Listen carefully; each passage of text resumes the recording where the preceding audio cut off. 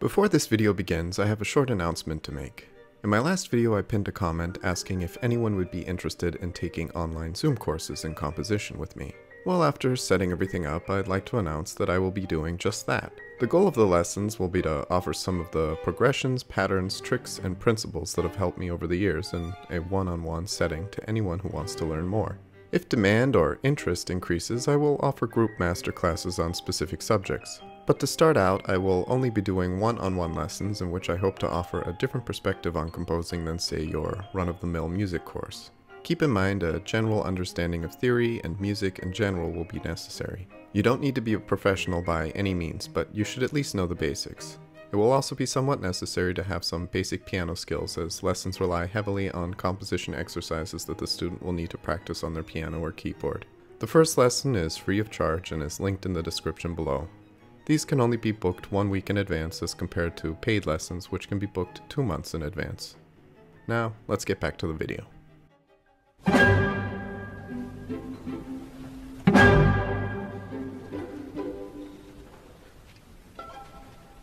In this video, we will be discussing the polka, which many assume to be a Polish dance.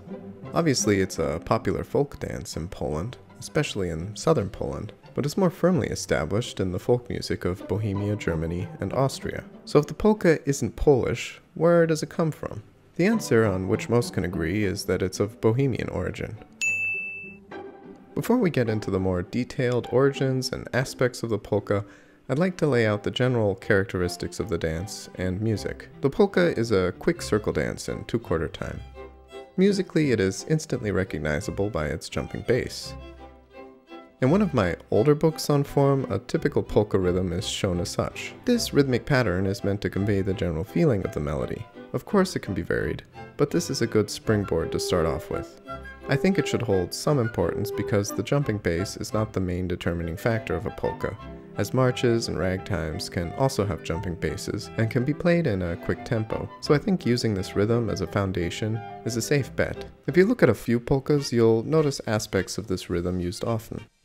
As far as the overall structure a polka should take, they are generally written in some type of ternary form, and sometimes even rondo form, the importance here being the repetition of the initial theme in some form or another. The polka differs from the polonaise in that its origin is decidedly more humble. It is said that the dance and accompanying music were developed around 1830 by a Czech handmaid by the name of Anna Ślezak in the Bohemian town of Elba-Tynec. Initially the polka was called the Polka, which means half in Czech. This most likely refers to the 2/4 time signature. In short time, the polka, as it was then known, became instantly popular in Bohemia. Around this time, in the Bohemian capital of Prague, the name polka changed to polka, which is the Czech language feminine of Pol.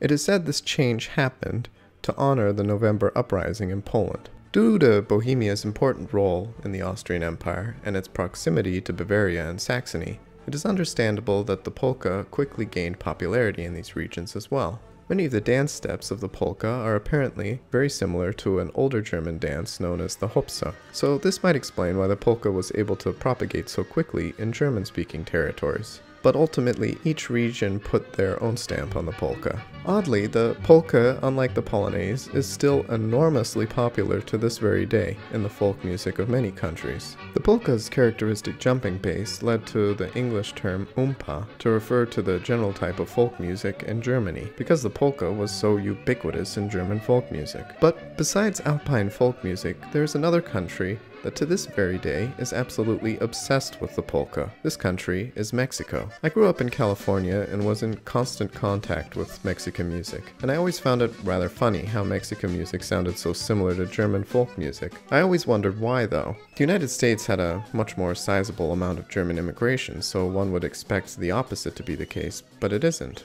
Música norteña, or just simply norteño, is a genre of music in northern Mexico and is incredibly similar to German and Austrian folk music. So how did Mexico's obsession with the polka come to be? I've read 2 theories, which I will lay out. The first goes as such.